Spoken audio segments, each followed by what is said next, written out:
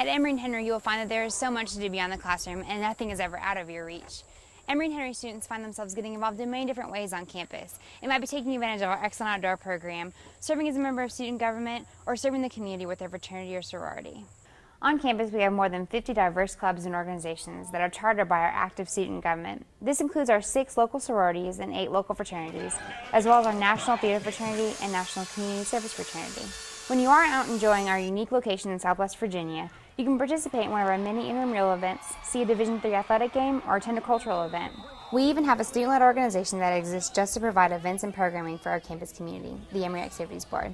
Last year, E posted a masquerade-themed formal at the Martha Washington Inn in Abingdon and gave students free tickets to the Harry Potter midnight premiere at the local movie theater.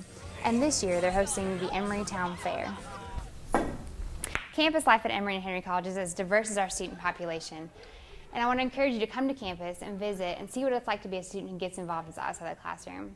All right, 11 ball, middle pocket. Yeah.